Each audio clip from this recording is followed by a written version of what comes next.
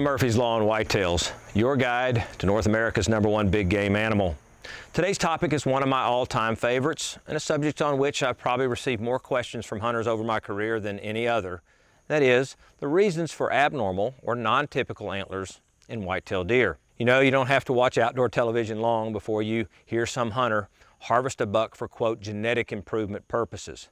Had to get that cull out of our deer herd so he didn't pass on his genes to other deer. Well, to the trained eye, it's pretty easy to see that in many cases, that's just a young animal, or the antler abnormality for which it was killed wasn't even genetically based. Therefore, that hunter had zero chance of improving genetics by removing that animal. While genetics can play a role, there are many other causes of antler abnormalities, in fact, most of which are more common than genetics. Perhaps the most common of these is injury. Injury to the skull or pedicle region, or injury to the growing antler itself. When you talk about pedicle injuries, I'm referring to the pedicle or stump from which the antler grows. That can be damaged during antler casting or fighting, or perhaps even due to a brain abscess weakening that tissue. And once that pedicle is damaged, typically will produce an abnormal antler, and that will be a permanent injury throughout life. You talk about velvet antler injuries. These are perhaps the most common of all types of antler abnormalities. I like to separate early velvet antler injuries from those later in the growth period, because those that occur early on can produce much more profound outcomes than those obviously towards the end of a buck's velvet growth period. Here's a good example of a buck that damaged its antlers during the first few weeks of the antler growth period. This was a 3.5-year-old buck at the University of Georgia, one of my research deer. And as you can see, at 3.5 years of age, it produced a very average set of antlers for a 3-year-old. In fact, most hunters would have harvested this buck, patted themselves on the back because they got a genetically inferior deer out of their deer herd. That same deer, 1 year later, at 4.5, produced a perfectly symmetrical 140-inch set of antlers. Again, hunters would have been making a big mistake by harvesting that deer at 3.5. When you talk about later stage velvet antler injuries, I've got an example of a very old buck, a 10-year-old buck, also at the University of Georgia, that broke its main beam in a kickboxing match with another buck.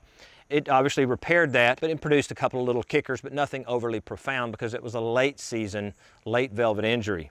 Disease and other things can also cause antler abnormalities. I mentioned the possibility of brain abscess. This was a severe case, obviously removed the entire pedicle. This buck died shortly thereafter. However, hemorrhagic disease is also a possibility. And in mule deer, researchers have linked the condition known as cactus antlers, those in velvet with multiple points that are never shed, due to testosterone deficiencies caused by hemorrhagic disease. Has yet to be documented to any extent in whitetails, but certainly could be a possibility. Another common cause of antler abnormality is a leg injury. And many hunters are aware that if a deer is severely injured on the front or rear leg, it can cause an antler deformity. But what's interesting here is that we see a different effect based on the front or rear leg. If it's a rear leg, we see what we call a contralateral deformity. In other words, an opposite antler effect. This is a good example of a buck I harvested several years ago that had a very abnormal antler on one side and opposite back leg. It was missing 9 inches of its rear leg. Very clearly to see what caused this antler abnormality.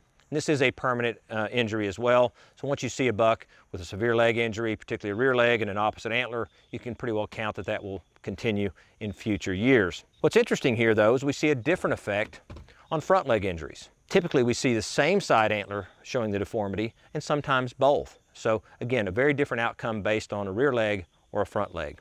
Genetics also can play a role, obviously. If you have a highly symmetrical non-typical set of antlers and or things like drop tines. Those are primarily genetic traits, and certainly genetics can play a role here. But one last cause that many hunters are unaware of is age. Believe it or not, over 50% of all bucks, if allowed to live long enough, will express some non-typical traits. Referenced this old buck earlier. This was a 10-year-old buck and didn't show any of these abnormal points until about age 8, but from age 8 on, started to throw a lot of non-typical characteristics. So the take-home message here is that while genetics can play a role, many other factors can cause abnormal antlers in whitetail deer. My personal advice is the strategy I use where I hunt. That is, I want to see at least 2 years of expression of an abnormal antler trait before I consider harvesting an animal, unless I can clearly see the reason, like a damaged leg. So if I see a trail cam photo of a buck for the first time and it has an antler abnormality, unless I know why, I give that buck at least 1 more year before I put him on the hit list. And again, the hit list probably not for genetic reasons, but because that buck simply will not produce a set of antlers that will meet our management objectives on our property. That's it for today's episode of Murphy's Law. Hope you learned something. Until next time, be sure to leave your questions and your comments here in the video, but also to subscribe to our YouTube channel and to check out all the great content at huntstand.com.